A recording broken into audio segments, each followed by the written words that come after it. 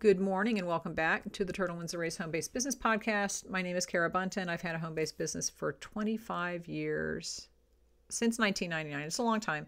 So that's what we talk about here. And last week I was talking about imposter syndrome, and I mentioned that one of the pieces of that is being afraid to put new products out into the world.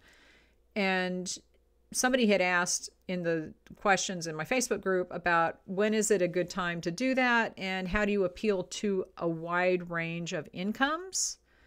Because a lot of times you don't, like the things that you have are super expensive, but you also have a lower cost version of it, or maybe you don't.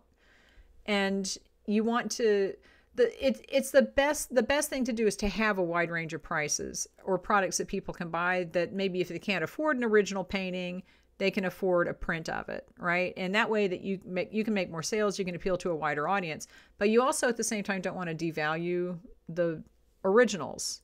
I don't think that's really a problem. Spoiler alert, I don't think that's really a problem. But it's just kind of the question about putting products out in the world and how do you price them and how do you get people to want to buy them? And how do you get people to be aware that you have different price points? That's another piece of it. This is all marketing. It all comes down to marketing. And I will do a separate video on my tutorials channel about product launches. I think I might have done one already. I'll check.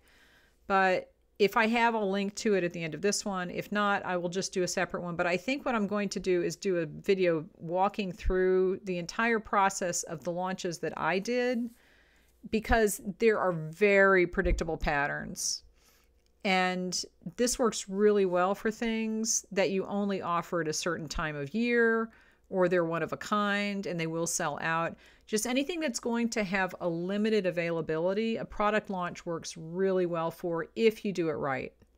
So if you have one of a kind items, if you make one of a kind jewelry, or I know people weave their own scarves. I know I've bought some of those. Hi, Gabriella. But it's one of a kind things work really well with product launches.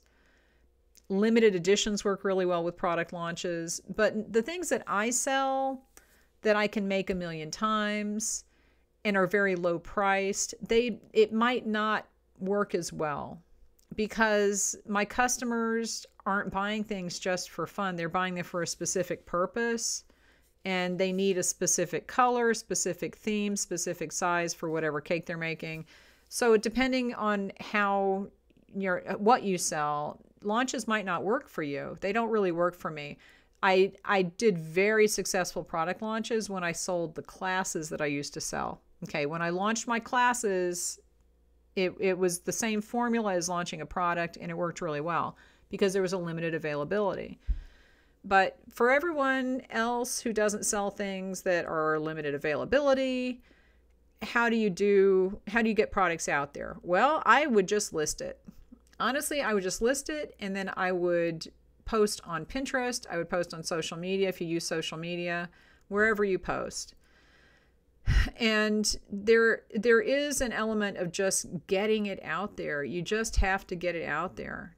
And that's basically, that just sums it up. You just have to get it out there. And I think a lot of people are afraid to just pull the trigger and put something out there because you're afraid of criticism. You're afraid it won't do well. You're afraid of whatever, so what? Who cares? I mean, this is the thing that you have to remember. If you put a product online and it doesn't sell, so what? Who cares? Big deal. It didn't work. You're going to have other things that do work, and you're not going to know what works and what doesn't work if you don't put it out there to begin with. Okay, so as far as limited edition stuff, you might want to think of product launches. As far as things that you can sell all the time, just put it out there. Just list it. Get it up.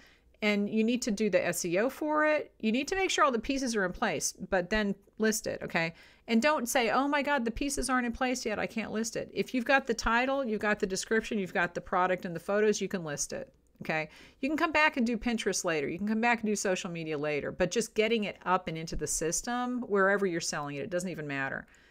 You need to get it up and into the system because the longer things are in the system, the better off they're going to do in the long run. Now, as far as the process, like let's say I do list something, what do I do after that? Okay, so I will list it usually on both, I sell on Etsy, my website, and Goimagine. So I'll list it either all of those places, or depending on what it is, one or two of those places. I don't sell exactly the same things on all platforms. Some things I only want on my website. Some things I only sell on Etsy because they're cheap, But depending on where I'm listing, I'm going to list it. Okay. When I list things, I make sure I have my photos. I make sure I have titles, descriptions, the tags of, depending on what platform it is, and that all the keywords are in place essentially. What I will then do is I do Pinterest pins. I don't generally do Facebook or Instagram, anything like that. This year I've taken a break from doing all that. But I will do pins for that new product for Pinterest, and I will pin them fairly soon. Like if not the same day, then maybe right after that. And I space those out over the course of a month. So I'll have like 4 or 5 new pins that go up for that product over the course of a month. I might go back into my website and see if there's a blog article that I can add that item to, which would then link to the listing. And that kind of helps the search engines find your listing faster. Because, as far as search engines, because Google now will pull from my website, I don't have to go in and update my Google Merchant Center feed because Google finds the new listing. So that's okay.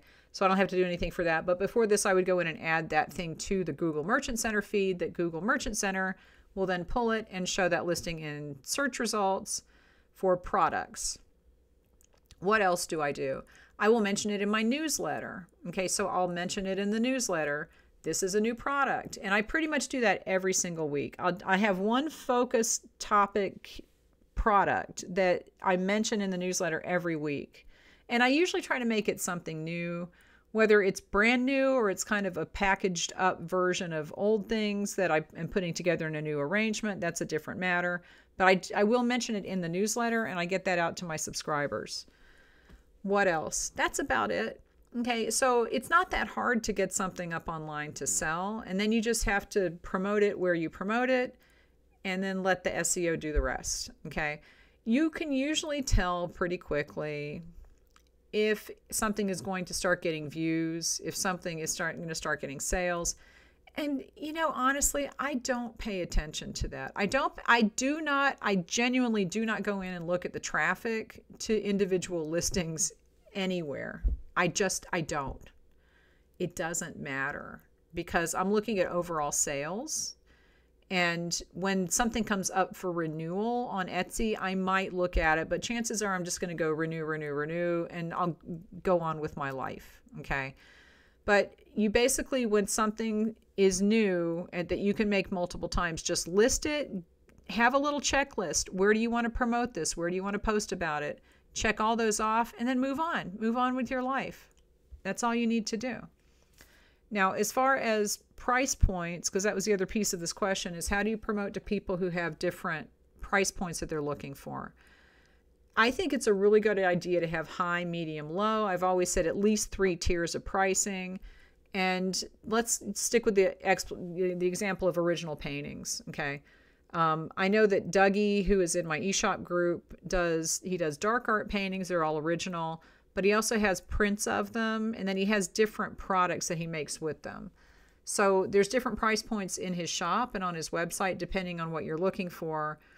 And that appeals to different customers because some customers really want to spend the money on an original painting, but some people can't afford it, but they still like the artwork and they want to buy a print. So depending on what you want to do with your business, some people only want to stick with original artwork. That's perfectly fine.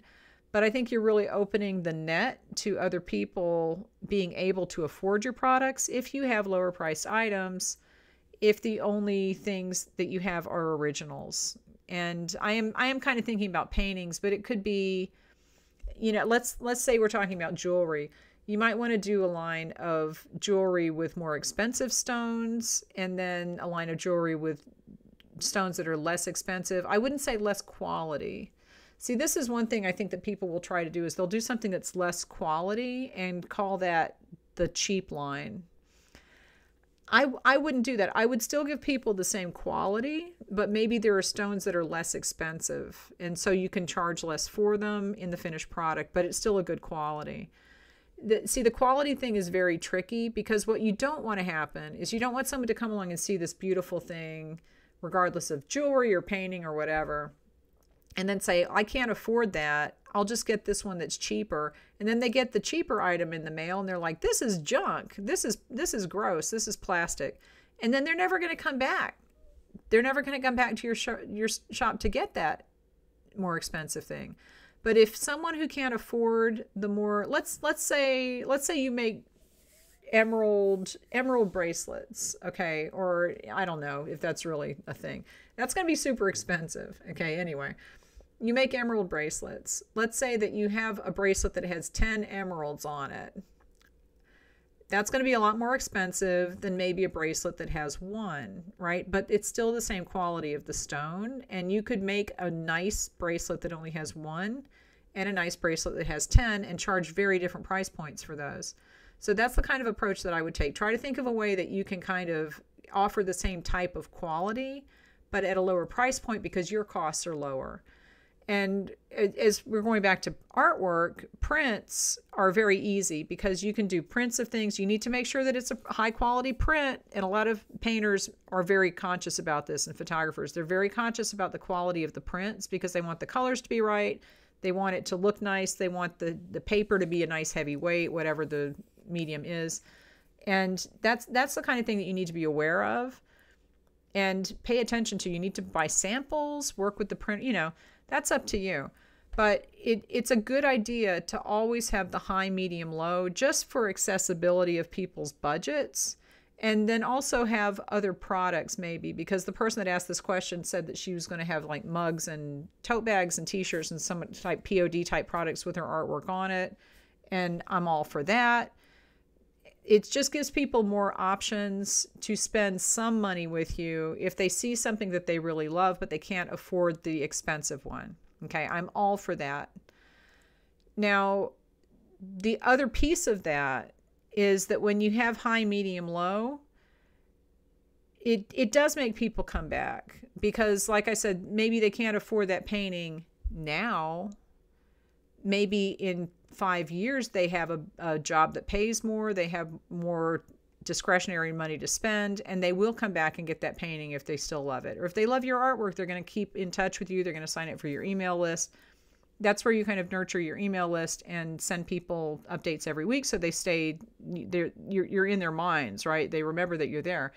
And that's the kind of thing where you have repeat customers who maybe they couldn't afford it when they were in their 20s, but now they're in their 30s and they have a job that pays better, whatever, and they can come and afford an original art piece.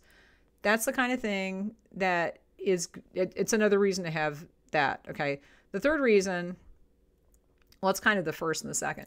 The other piece of this is that when people see that high price, this is the anchor pricing theory of anchor pricing, all right? You don't know how much something costs until you shop for it. If you've never shopped for original artwork before, you might be horrified at how much some painters are charging. But they can charge that much because their paintings have sold for that in the past, or they have a reputation, or they have a really good agent, or whatever the situation is. But that anchor pricing for them is probably going to be higher than anchor pricing for someone who's just starting out. And the anchor price is just the price that people think is normal, like the average normal price, right? So I might think that the average normal price for a car, let's talk about cars, because, a few years ago, the price of used cars went crazy. And everybody kind of in your mind has an anchor price for used cars, like maybe $12,000 to $16,000, depending on how old it is, the whole thing. And they were selling for like $30,000 for a used car because of different things that were going on in the market. So at that point, everybody was like, oh my God, used cars are so expensive. This is crazy, because their anchor pricing was telling them that it should be half of what they're actually being told it costs. Now, someone who has never bought a car before might walk onto the car lot and say a used car for $30,000 and think that that is the normal price because they've never shopped for a car before. So now in their minds, the anchor price for a used car is $30,000. All right, so if they come back in a year and the prices have dropped back to 16, they're going to be like, oh my God, this is so cheap. Whereas someone who has the anchor price of 16 is going to say, oh my God, things are back to normal. So it's a perception thing, but the anchor pricing is important because what studies have shown with purchasing is that people will usually go for the middle price because they don't want the cheapest one, but they might not be able to afford the most expensive. So they're thinking, okay, there's something cheap about the cheap one. I don't want that. I can't afford the expensive one. I'll go with the middle one. And that's generally what people do. And I think I have talked about this before a few times, but anchor pricing is used a lot in the wedding industry, especially for things like venues and photographers and florists, because they know that people will buy that middle one. They'll buy that package that has a few extra features than the base price. They always call it something like base price.